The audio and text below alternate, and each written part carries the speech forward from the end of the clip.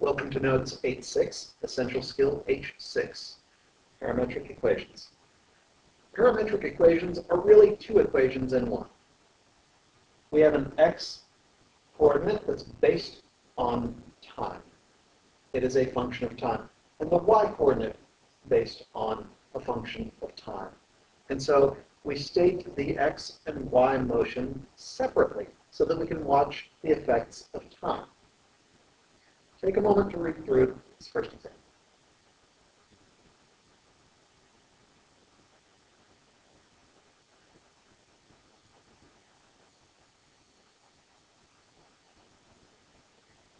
Here is our parametric equation.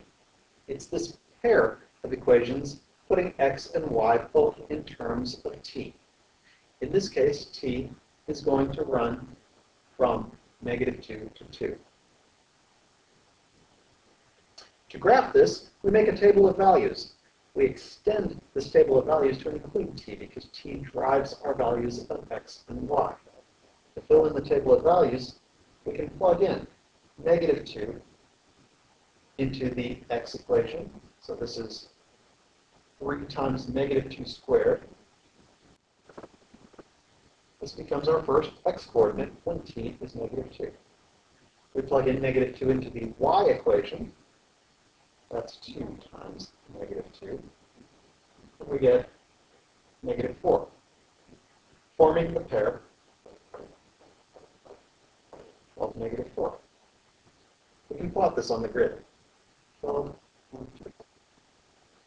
We can continue in this fashion, finding the points that are going to be on this graph. T equals -1.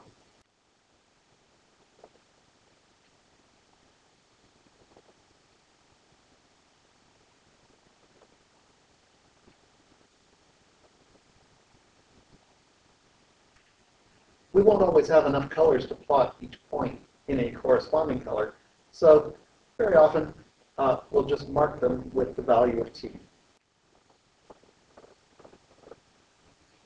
This is a continuous path, and so we can trace this particle as it runs through values of t.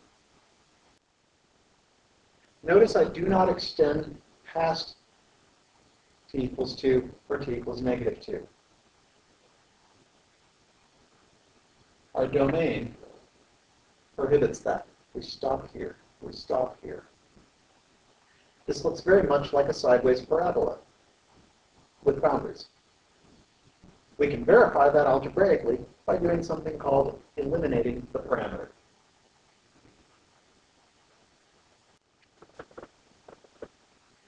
This is the same example. I've simply copied the parametric equation over. To eliminate the parameter, this means we're eliminating t. What we do algebraically is we solve for t and then substitute into the other equation.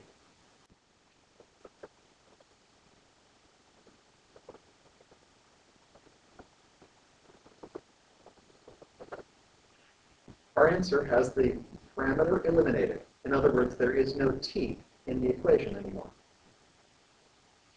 We can see that x has a single power, y is squared. This is going to support our claim that this is a sideways parabola. Notice what we've lost.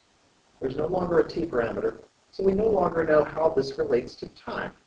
In other words, we lose track of the speed of this particle in motion. Let's go back to the previous graph and draw some arrows. We're going to go in order of time. Time starts at -2. This particle then travels to where time is -1. It continues traveling until we reach the end of its domain. This is called the orientation of the graph, and we mark it with arrows just like this. Also notice that we get an idea of speed because between t equals -2 and t equals -1, we travel a greater distance than between when t is -1 and t equals 0. This particle is slowing as it approaches the vertex of the parabola. So that is extra information that we get by using parametric equations. Let's continue with some examples.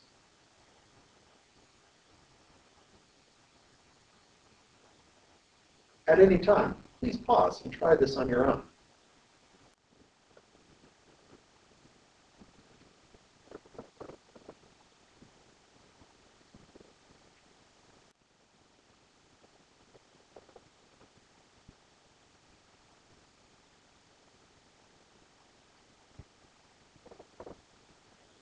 Now we eliminate the parameter.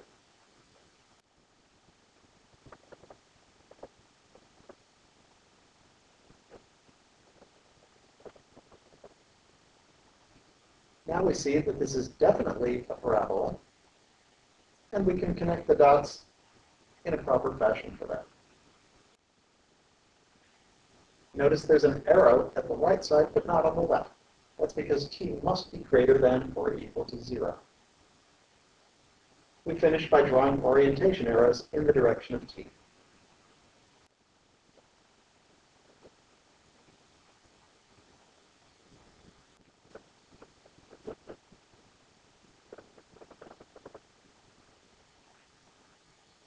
For a parametric equation involving trig equations, we use convenient anchor points, pi over 2, pi, 3 pi over 2, t.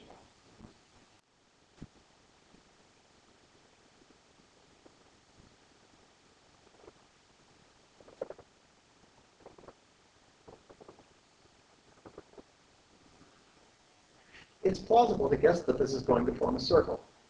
To figure that out algebraically takes a little bit of sneakiness with identities.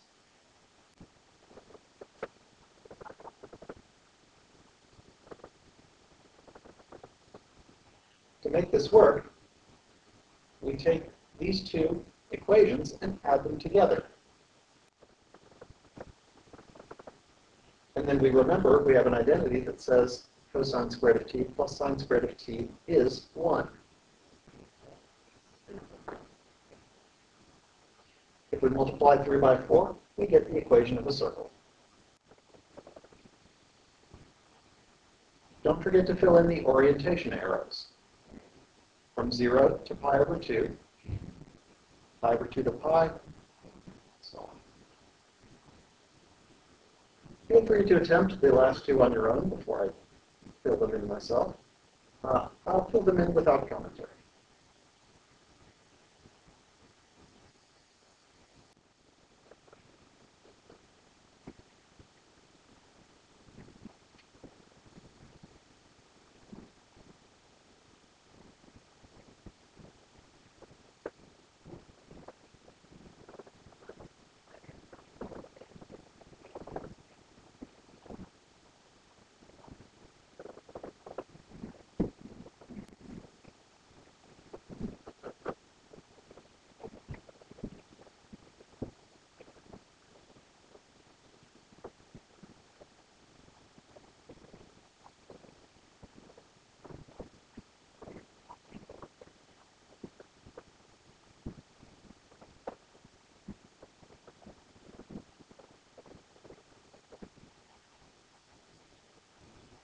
Thank you for watching.